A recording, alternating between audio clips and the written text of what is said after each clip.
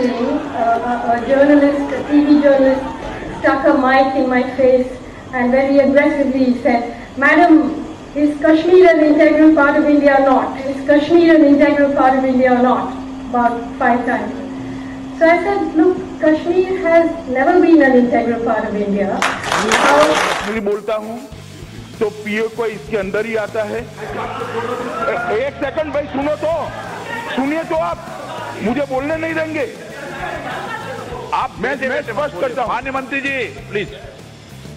मैं जब जम्मू एंड कश्मीर बोलता हूँ माननीय सदस्य, इसलिए एग्रेसिव हूँ कि जम्मू एंड कश्मीर के पीएको को आप भारत का हिस्सा नहीं मानते हो क्या? एग्रेसिव ना हो, जान दे देंगे इसके लिए। क्या बात कर रहे हो आप? एग्रेसिव होने की क्या बात?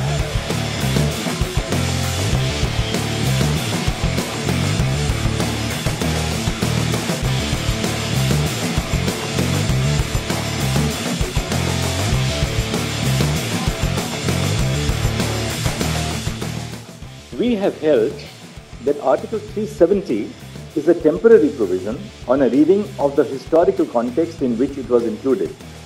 Article 370 was introduced to serve two purposes. First, the transitional purpose to provide for an interim arrangement until the Constituent Assembly of the state was formed and could take a decision on the legislative competence of the Union on matters other than the ones stipulated in the instrument of accession and ratify the Constitution. And second, a temporary purpose, an interim arrangement in view of the special circumstances because of the war conditions in the state. See, we have held that a textual reading of Article 370 also indicates that it is a temporary provision. For this purpose, we have referred to the placement of the provision in Part 21 of the Constitution, which deals with temporary and transitional provisions, the marginal note to the provision, which states temporary provisions in respect to the state of Jammu and Kashmir, and a reading of Articles 370 and 1, by which the state became an integral part of India upon the adoption of the Constitution.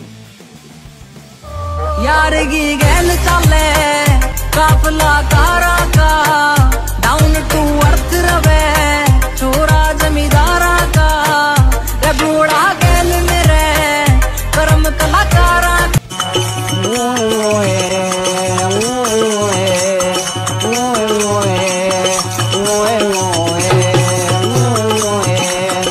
के आलमी दिन के मौके पर भारत ने एक बार फिर इंसानी हकूक़ की धज्जियां बिखेर के रख दी हैं। भारत ने आज फैसला सुना दिया है, सुप्रीम कोर्ट ने यह फैसला जारी किया है कि भारत मकबूजा कश्मीर जो है वो भारत का अटूट अंग है और ये हमेशा से भारत का ही हिस्सा था। इस पर बात करने के लिए हमारे साथ आप लोग रोना बंद कीजिए, मेरे तक आवाज आ रही है। कभी याद करे जो जमाना माटी पे मर मिट जाना जिक्र में शामिल मेरा नाम हो ओ देश मेरे तेरी शान पे सदके कोई धन है क्या तेरी धूल से बढ़ के तेरी धूप से रोशन तेरी हवा पे जिंदा